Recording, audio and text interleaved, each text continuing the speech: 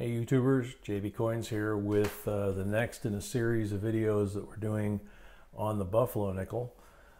This is something that we're hoping is as special as we think it is.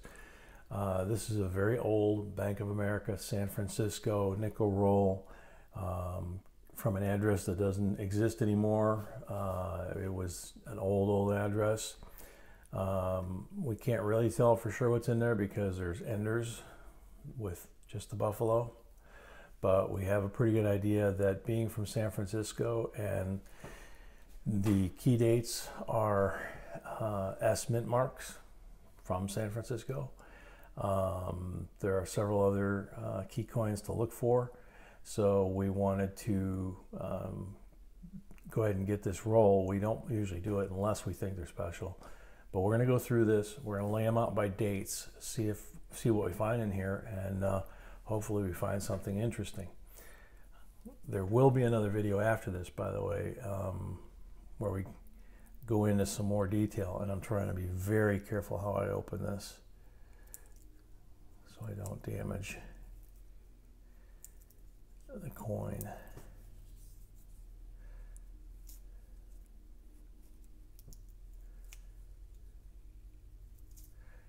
I know somebody at one point commented that I should use a toothpick, but it's kind of hard to do this with a toothpick because they usually would break. But whatever works, you know. I don't think they're going to just dump out. I think I'm going to have to destroy the roll, which I really kind of hate. This thing's actually glued.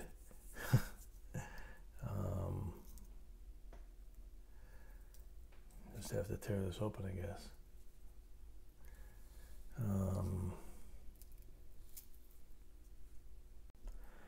This roll is really tight, and I opened it at the end here, and I can't get the coins to move at all, so I guess I got no choice. This is glued along the side. I guess I have no choice but to try.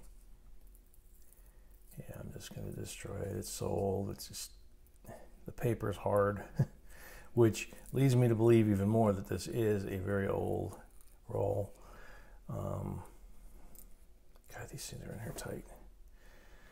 So that one looks to be in pretty nice shape. I don't see a mint mark on it. 36, Philadelphia.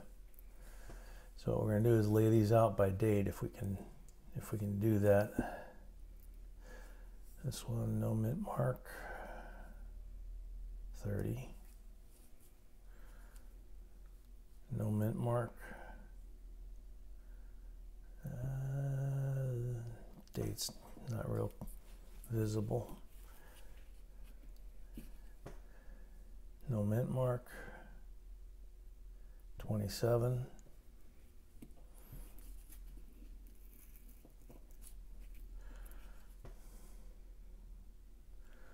Oh, there's a mint mark there, but I can't make it out. Hang on.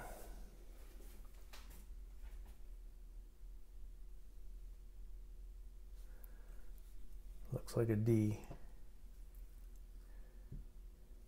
29. Wow, that one's really nice looking. Really nice. No mint mark. 1937. There's detail in his hair, there's detail on the feather. That's a really nice one. I didn't notice if it was a three-legger or not, but I think that's the D. 36. Another one.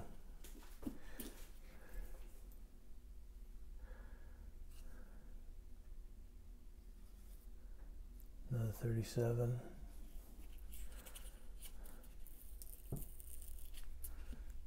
Try and tear it that way. No mint mark. Another 36. No mint mark. 23.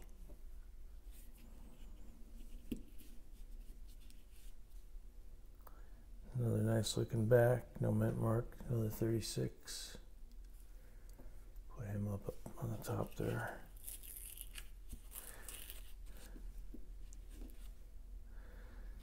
No mint mark, another 37.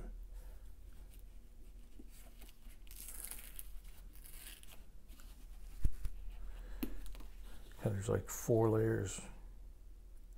Really nice 35. Wow. Look at the date on that thing.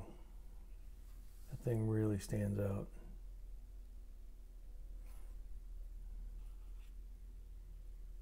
No mint mark.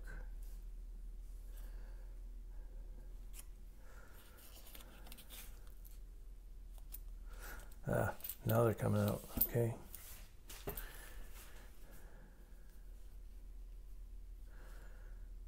No mint mark. 27.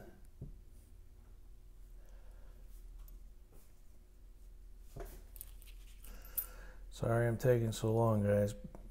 Very nice back. No mint mark. Number 36.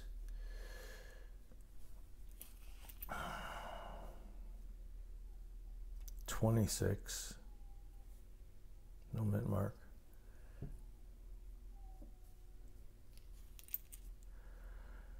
No mint mark. 35.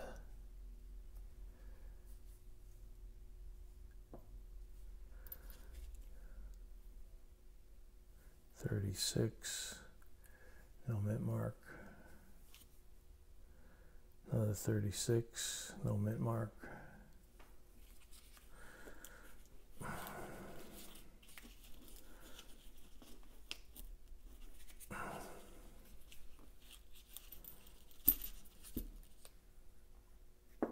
Oops. No mint mark. 29.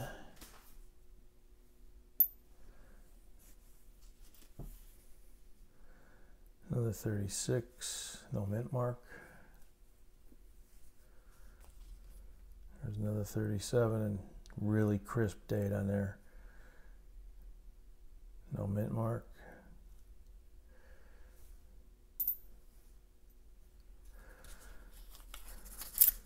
Ah, yeah, there we go. Got a bunch of them out. No mint mark. 29. It's interesting. I mean, we got this because of the 27, no mint mark. We got this because with the San Francisco, as we said, we thought we would possibly see, you know, a higher percentage of San Franciscos, but so far not the case. 29.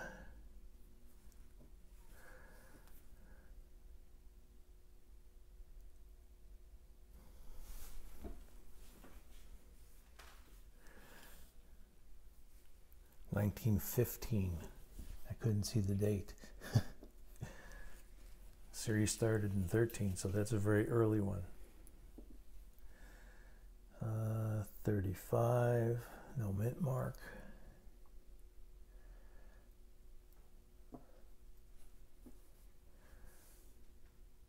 Again, no mint mark. 28.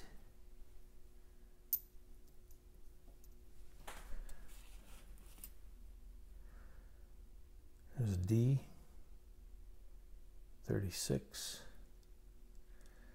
So put him above the regular 36s, I guess. That is a mint mark that I can't read. Our first S. 36, I think. Yeah, 36 S.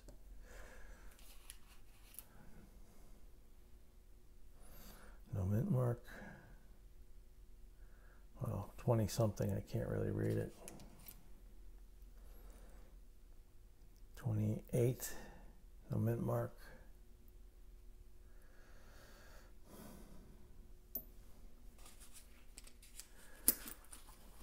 Getting close to the end, guys. Another tiny mint mark.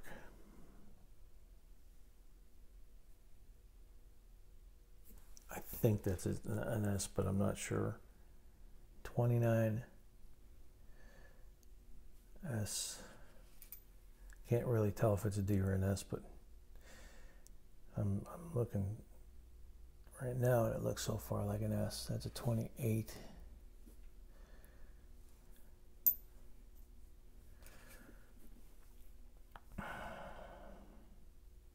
Nice back. 36. Really nice strong 1936 strike on the front. Nice back. 24. No S. I believe that's one of our key dates, if it was an S. Yeah, 24S would be a key date. Let's see, 36. Wow, another. Oh, look at his hair.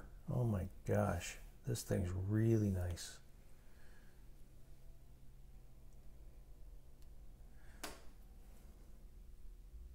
The back too. I mean, this thing's in gorgeous shape. There's no mint mark, but this thing is absolutely beautiful. This is probably the nicest coin out of the roll. Put that up there with the other ones. We have another tiny mint mark that's almost obliterated. It looks like it could be an S. 28. Put that up there. Last one in the roll. No mint mark. 28. So there's what we got. Okay, so we're going to go through these, take a look at them under the microscope, a little better magnification, see, compare it to our list, and see if we have anything, you know, that's a key date, three-legger, anything of that type. As we said, this is part of the series of videos we're going to do on these because there's just so much material to cover. So we'll see you at the wrap. Hey gang, this is the wrap. We did pretty well on this. Not any of these had dates that we couldn't see, which usually on buffaloes the dates are the first thing to go. And you normally will find when you're hunting buffaloes lots of nickels with no date that you can find anyway at all. This is the oldest one we found, and it was the hardest date to read. We used the microscope actually to see it. This is a 1915. Followed next to that is a 1917, then a 1920, then we jumped to a 23. The reason we jumped to a 23,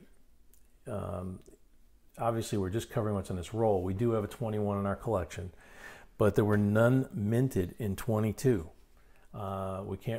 We're still researching that. We can't find any reference to them in the coin books. And so it's kind of a mystery. They just don't exist in any of the reference guides, the 22s. But the 32 and 33 also, that year, those years were not minted at all. The 31S that we have is the last coin that was minted before the Great Depression caused them to stop minting nickels. So they didn't mint nickels in 32 and 33. They still minted pennies, but they didn't mint nickels. Okay. Back during the Depression, the guys that were begging for food and stuff would say, "Hey brother, can you spare a dime?" A dime was a lot of money back then. It could get you a really good meal. So it's not unusual that they actually stopped production for 32 and 33 and then went back to production in 34. We can go on through here, but we found a 1928 S. We found a 1929 D, a 1930 Philadelphia, 35 D, a bunch of 36s. This one's not too bad a shape. They decline in condition as you go down. This is a 36D. This is a 37S, but unfortunately it's not a three-legged. And then we come down here and we have a 29 that is exhibiting doubling on the date, a 35 that's in really nice, pretty nice shape, that is also exhibiting doubling on the date, 36, which is just a beautiful coin. These last three coins are really nice shape.